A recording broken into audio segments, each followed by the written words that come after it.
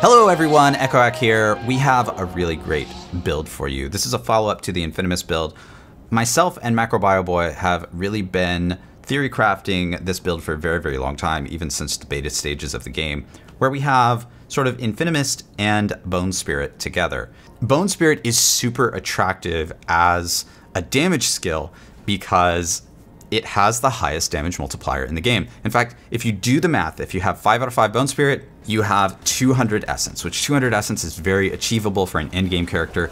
That's a 712% damage multiplier. So Bone Spirit, of course, can do crazy damage. It can do crazy crits. It has all of the power of Bone Spear and more.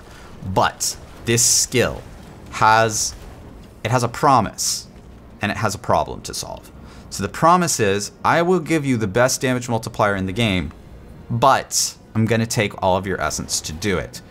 And that is a very big but. So making sure that you fill up your essence constantly is very difficult to do. But of course, we have Infinimist, and Infinimist allows us to do some pretty nuts things. Some of those things is having Blood Mist off of cooldown constantly. It's having Aberrant Decrepify reduce all of our cooldowns. It's able to have Bone Storm off of cooldown almost with 100% uptime. And this build lets us get to 100% uptime. Let me explain how this all works. So the first important thing on the gear is Umbral. This is a really super important piece of this. And the way Umbral works and understanding how Umbral works is really super important. So this reads, restore 4 of your primary resource when you crowd control an enemy. But it's not about just crowd controlling one enemy and then you get 4. It's actually about stacking as many different crowd control effects on one enemy constantly to get 4 over and over and over again. So for example, I'm running Penitent Greaves, which means even as I'm running away from enemies, I'm getting 4 essence every time an enemy gets chilled by Penitent Greaves. I'm running Corpse Tendrils, which slows enemies and then stuns them in sort of 2 phases. So if I have a big pack, I get 2 sort of waves of essence that enter my character as this gets cast, which is really cool because it allows me to fill up on essence, very quickly cast a Bone Spirit, and then fill up on essence again and cast another one. I have all of my lucky hit effects. I have Howl from Below, which is giving me a stun chance. It's giving me a fear chance. These gloves give you fear. It's one of the only places in the entire game where any player character can actually have fear. We're getting just constant procs on Umbral, which the most important part of Umbral is that you have to have an enemy, right? And so because you have to have an enemy, it scales with density. And so higher density performs better with Umbral. What if we don't have high density? What if we don't have any enemies on the screen at all and we actually want to still refill our essence? Well, we have a solution for that as well. So we have Grim Harvest with Corpse Explosion. So Grim Harvest gives us 6 essence every time we explode a corpse, and there don't have to be any enemies on the screen in order to do that. And 6 essence actually isn't a ton, so what we don't want to do is we don't want to sit down and just explode a billion corpses before the next pull. One thing that we can do is that we can equip Embalmer. And what Embalmer does is every time we consume a corpse, we have a 30% chance to get a blood orb. We can also equip Potent Blood, which gives us 20 essence. Right now I just have the Codex of Power one. If you do the math, per corpse, with the percent chance that I'm getting maybe 1 blood orb per 3, which is 20 essence, which divided by 3 is somewhere north of 6 essence per corpse. If you do the math, that's actually basically just doubling the effectiveness of Grim Harvest sort of differently, right? So one other aspect of this that's really cool is like if I'm in a fight, right? I'm in a big fight and I'm constantly refilling my essence, then I'll refill my essence, I'll refill my essence, I'll be popping corpses all over the place, and then I'll get into a weird spot in the fight. Let's say the fate doesn't go my way, I get frozen, I get chilled, like whatever, and I get in a weird spot with my essence and I'm just empty. Well, now I have all these blood orbs everywhere, and I've basically kept my mana battery on the ground, so to speak. So now I can just like run over all of the blood orbs and I'm boom, full again. And now I finished the fight, right? So now I have like all of these different sort of like, I've diversified my investments, so to speak, right? I have essence when I have density. I have essence on the ground. I have essence when I don't have density. I have essence when I have corpses. I have essence in single target. I have essence in order to power this massive damage skill always. And so in practice, how this works out is I enter an engagement. I might have 0 essence, but I actually don't care because I know I'll have full essence over and over and over and over again.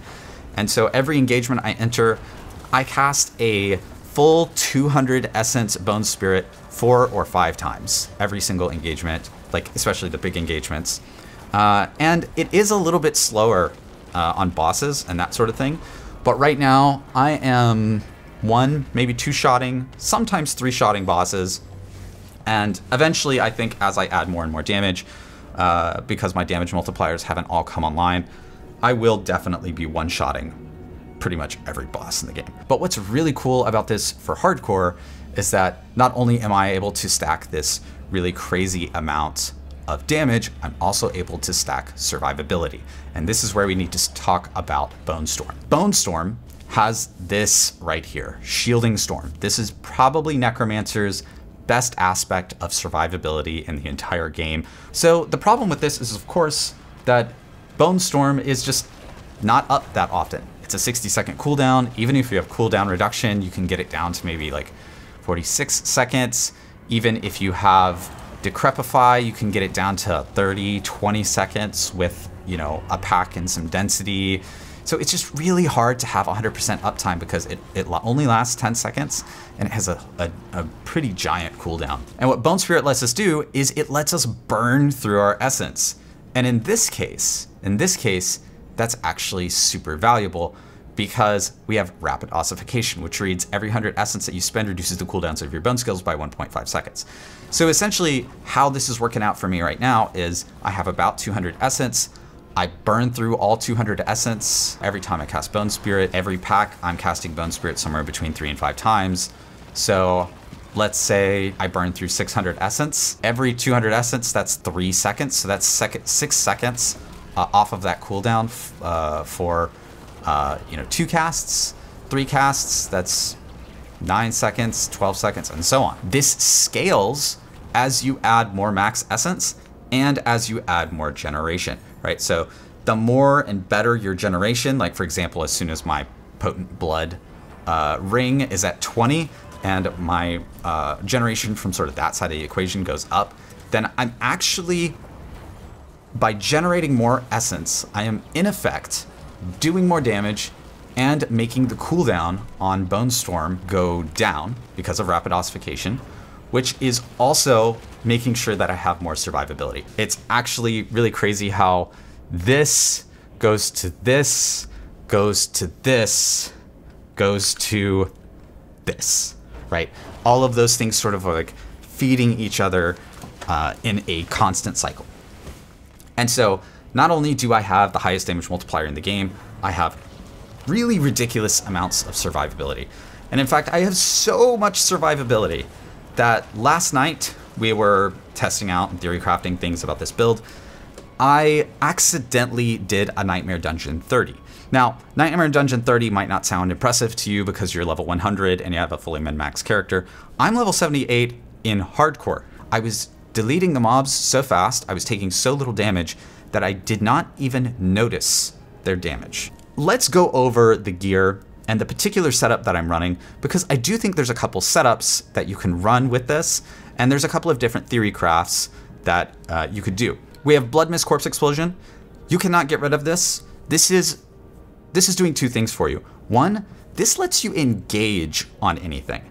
So the fact that Blood Mist is exploding corpses and giving you miasma allows you to just go ahead and get that damage over time over the whole pull, and getting that damage over time over the whole pull is giving you all of your survivability, and it's also going ahead and proccing Umbral a whole bunch. I basically almost every time I do a pack pull, I will Blood Mist into it and then drop all of my other stuff on top of it afterwards. The other thing this is doing is this is bringing your Blood Mist cooldown down by 2.5 seconds pretty much every time you cast it. So then you have Disobedience. This is, of course, just the best damage reduction you can get in the game. We're running Howl from Below, but Howl's value here is kind of three things. One, it's the automatic lucky hit chance. It's the corpse explosion attack speed. It's, well, I guess four things. It's the stun and the fear lucky hits, which are proccing Umbral, right? So Howl's value here is like maybe not the corpse explosion homing volatile skeleton that you get so much, even though that is actually still valuable. It's just such a good item when most uniques in the game are kind of mid. We have Bone Storm Barrier, which is very, very good on legs. And then this is a swap that you can actually make. So I choose Penitent Greaves over Ghostwalker. You can actually put Ghostwalker in here for more movement speed. But I really, really like Penitent Greaves because A, it's giving us an extra little damage multiplier, which is really nice. But B, it's giving me this Trail of Frost for chill. That's doing two things for me. One, when I need to run away from enemies just for safety, I'm just automatically regenning my essence with Umbral. And two, when I open up on a pack, I'm actually going ahead and chilling everything on the pack because I'm just grouping all the mobs together. So they're all just sitting on this one spot, this one pixel, where they all have chill, and therefore I'm chilling them and they're slow, and I also get Umbral procs from all of that. For the neck, I'm running Serration. This is one of the biggest damage multipliers you have. I still have Fueled for Death on here, which I think I'd rather have Macabre ranks here instead, but Fueled by Death is still very, very good. I have Umbral, of course, and I have Potent Blood. There's that. Let's go to the weapon. The weapon gives you crit strike chance with Corpse Tendrils. This, of course, everybody knows how valuable this is on pretty much every build that is Necromancer right now. Super, super, super valuable. And then, of course, we have an offhand, which has Embalmer. Now, Embalmer here is doing something really, really cool. And this, by the way, this loadout requires Embalmer, which you'll see here very shortly. Of course, we're getting Blood Orbs, which is giving us Essence, but it's also doing Blood Drinker, which I'll go over here in a second. And this is really cool. For the very first time in an S tier Necromancer loadout, a shield is pretty much a hard requirement, especially for hardcore here. You don't really have to run a shield in softcore.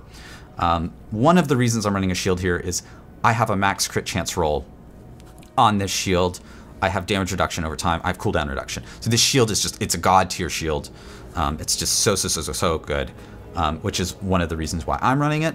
Now, of course, for Book of the Dead, I'm getting crits. I'm grabbing extra essence. I'm grabbing Golem crit strike damage. Now, on the Paragon board, we are running Blood Drinker. So Blood Drinker, this is where we're basically getting all of our Fortify from. And so we're getting all of the Fortify, and we're getting that extra 10% damage reduction basically all the time. Even with the fact that there's a bug right now where Blood Mist, when you pick up Blood Orbs while in Blood Mist, you don't it doesn't actually trigger Blood Drinker. We still have enough Blood Orbs where we're still fortified. Of course, if we didn't have this bug, it would be even better. Anyway, thank you for watching, everyone. I could keep talking about this build for ages. We've been doing so much theory crafting of this on my stream. So if you're not following my stream over at Twitch, then go to twitch.tv/echohack and check that out. And of course, if you made it this far in this video, please consider throwing a like and a subscribe down below. Have a great day, and peace.